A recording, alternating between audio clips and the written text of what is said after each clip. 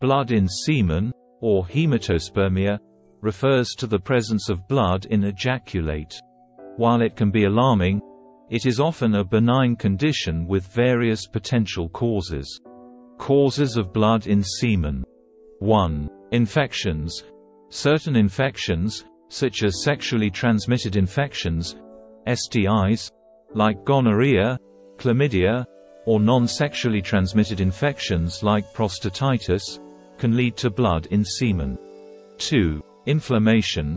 Inflammation of the prostate gland, prostatitis, or seminal vesicles can result in hematospermia. 3. Trauma or injury. Trauma to the genital area, such as during vigorous sexual activity or medical procedures like prostate biopsy, can cause blood to mix with semen. 4. Medical conditions. Conditions like benign prostatic hyperplasia, BPH, prostate cancer, or urethral stricture may contribute to hematospermia. 5. Medications. Blood thinners like aspirin, warfarin, or certain antibiotics may increase the risk of bleeding into the semen.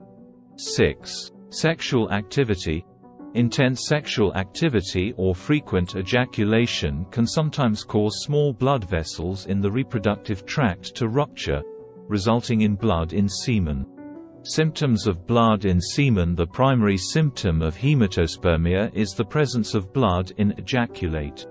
However, accompanying symptoms may vary depending on the underlying cause and may include discoloration of semen, pink, red, or brown. Pain or discomfort during ejaculation. Pain in the genitals, groin, or pelvis. Frequent urge to urinate. Burning sensation while urinating. Fever or chills in cases of infection. Diagnosis. 1. Medical history and physical examination. The healthcare provider will inquire about the patient's medical history and perform a physical examination to assess for any signs of infection or abnormalities in the genital area. 2. Urinalysis. Urine sample analysis may be conducted to check for signs of infection or other abnormalities. 3. Blood tests. Blood tests may be ordered to assess for prostate-specific antigen, PSA, levels or markers of infection. 4. Imaging studies. Imaging tests such as ultrasound, MRI, or CT scans may be recommended to visualize the reproductive organs and identify any structural abnormalities. 5. Semen analysis. A sample of semen may be collected and analyzed to check for the presence of blood, as well as assess sperm count, motility, and morphology.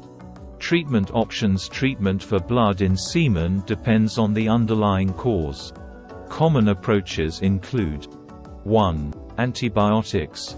If an infection is identified, antibiotics may be prescribed to treat the underlying bacterial or viral infection.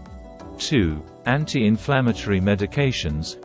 In cases of inflammation, non-steroidal anti-inflammatory drugs, NSAIDs, or other medications may be recommended to reduce swelling and discomfort. 3. Observation.